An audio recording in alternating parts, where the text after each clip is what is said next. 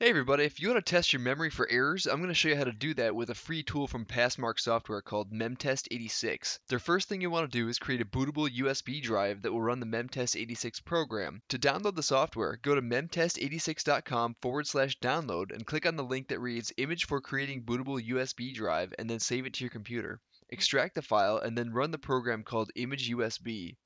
Select your USB drive in the top window, which in my case is drive E, and make sure the Write to UFD and Post Image Verification boxes are checked. The image file memtest86-usb.img should automatically be selected. Lastly, click Write to UFD and wait until the process is complete.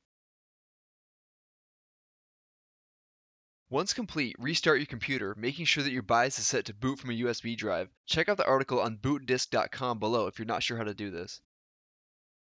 MemTest86 will automatically start testing your memory as shown here, but if you want, you can hit Escape to go into the main menu to change some options. The software is very self-explanatory, so I won't go into detail. When the test is complete, you'll be able to view a summary report that shows if you have any errors or not. And that's really all there is to it. I hope you enjoyed this video and thanks for watching. Feel free to let me know if you have any comments.